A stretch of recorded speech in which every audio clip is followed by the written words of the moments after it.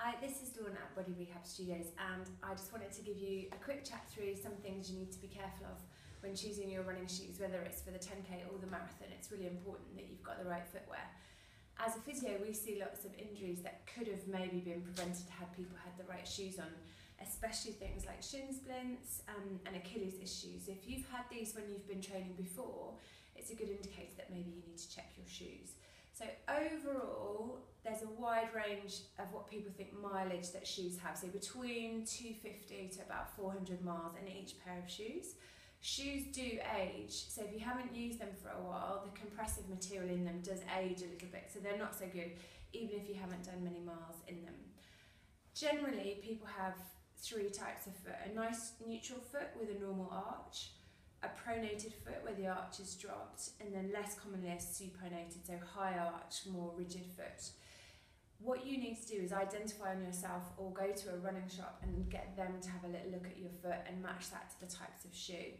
You can get a shoe that's very minimalist and doesn't offer much support, or if you've got something like a more pronated foot, you're going to need to get a shoe that's got a little bit more arch support.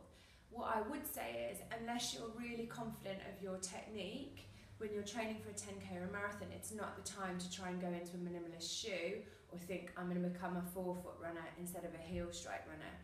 Those processes take a long time, and you can't just put a minimalist shoe on and become a minimalist runner. You would need to go through a process of changing your technique, and we see injuries from that as well, because people think that they want to go more minimalist but don't have the technique through the pelvis, through the glutes, in order to tolerate that, so the foot's just taking way too much impact. I wanted to show you on some shoes here today what you might want to look for to see if your shoe's dead. Basically, these days the sole of the shoe will never really wear away, so that's not a good indicator as to whether the shoe is kind of done or not. You can have a feel of how flexible it is through here. So this shoe, I can't fold it that easily, it takes a little bit of resistance. With a shoe that's really dead, you'll find you can fold it in half really easily without needing much resistance at all. So that's an indicator. But what I look at as a physio is this area of the shoe here. So this shoe's got a little bit of medial arch support. But what I do is I look in this white area here. So I'm going to come slowly forwards and see if you can see. So in this area here, you can see all the buckle creases on the side of the shoe. And that's where the shoe has really started to give way here. So if you'd only had your shoes for a matter of weeks and they were doing this, you're going to need a more supportive shoe. So this shoe wasn't really appropriate for the person who was wearing it. They didn't have it very long, but you started to see all that collapse through here. If I show you on this shoe, this is the shoe that I ran my marathon in last year. It's a good shoe, but it really worked for me. If I show you again and you come and have a look through here, there's not that much of an indication through here of anything that I've done. It's still intact, there's not too much buckling through there. So this for me is quite a good shoe. So the sole looks fine, but all through this area here, it looks absolutely fine.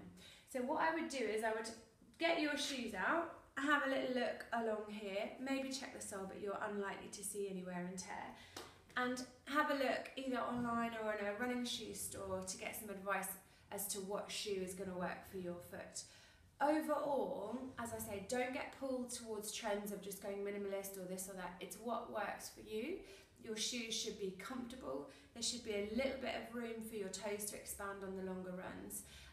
And most of all, as I say, you should be able to run pain-free without getting those niggles.